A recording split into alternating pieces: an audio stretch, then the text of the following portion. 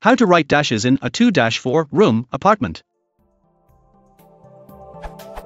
I want to write in the announcement a description of an eventual apartment, which I am searching as a rental. I am interested in apartments with 2, 3, or 4 rooms. How should I write the compound adjective with numbers? With dashes or not, to indicate the range of rooms? If with dashes, should it be M or EN dashes? E.g., a 2-4 room apartment. A 2-4 room apartment.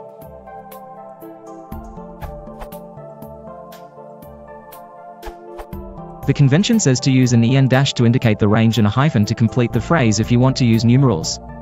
A 2-4 room apartment. That assumes that you have some control over the actual printing and display.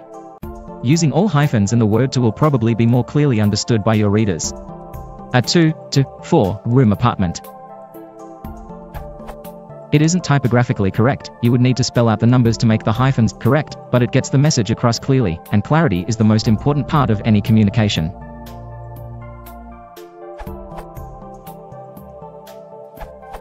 2-4 room apartment will do fine. I wouldn't bother to use an EN dash, some people will say you should, but it's trivial in this context. If you specifically wanted one with 3 rooms you could write 3 room, but I don't think there's any need to have a separator even there. I certainly wouldn't include the word to. It's an advertisement, not an essay.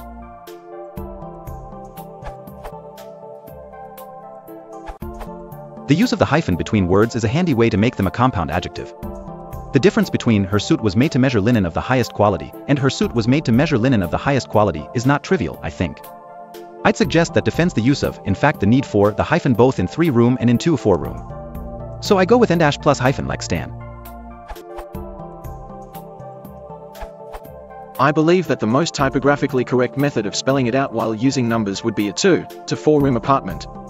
Unfortunately, my usual source for such things is silent on this type of matter, but I swear I've seen this in a reasonably authoritative location someplace. My logic for this is that 1, using multiple hyphens or dashes in close proximity for different purposes is confusing, so it's better to spell out one of the potential hyphen points. The 2 is the obvious choice since you're going to pronounce it to even if it's written as dash, and 2, you would ordinarily write 2 room and 4 room, so keeping the 2's hyphen with it is the logical way to show that the 2 is still intended as a prefix for room.